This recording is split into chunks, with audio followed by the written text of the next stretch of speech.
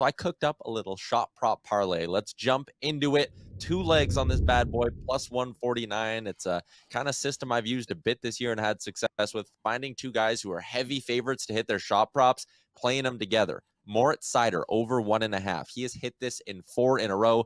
3 shots, 2 shots, 4 shots, 4 shots. He's covered it easily in a couple of those games as well. Play that with Kirill Kaprizov. Over his last 5 games, Kaprizov is averaging north of 6 shots per game. He's got 31 in that span. He's hit this mark over 3.5 in 4 of those 5 as well. He's absolutely been ripping the puck as of like, but you play them together, plus 149, some decent value there on a couple of guys who have been crushing their props as of late. So no over-unders, no sides, no puck lines tonight, just the shot prop parlay, courtesy of our friend by Canada, Frank.